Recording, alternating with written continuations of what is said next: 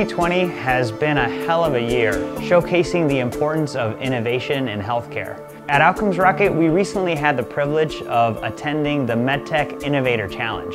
And our company provides optical diagnostic solutions to cognitive impairment disease. Each candidate is given 1 minute to pitch their idea to a crowd full of hopeful investors and judges that are there to help and provide guidance. The best pitches of the day move on to the next round, which eventually leads to the finalists that leave with capital for their company, as well as the guidance of some of the biggest companies and strategics in the industry. I had the chance to interview some of my favorite pitches.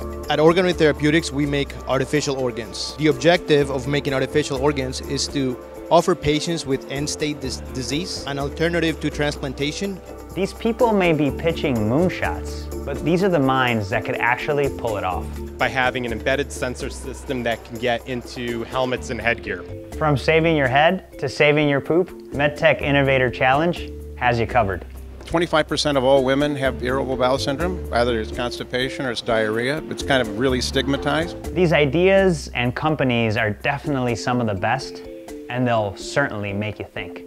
To develop a baby earpiece for babies, and we're already through most of the process, and we should have our first patient baby here within the next 30 days, and that really is something exciting. The MedTech Innovator Challenge was created by Paul Grand and his talented team of healthcare leaders and entrepreneurs. We're trying to find great startups and great companies and make sure people know about them. And the thing I love the most about my job as a VC was the ability to see lots of things.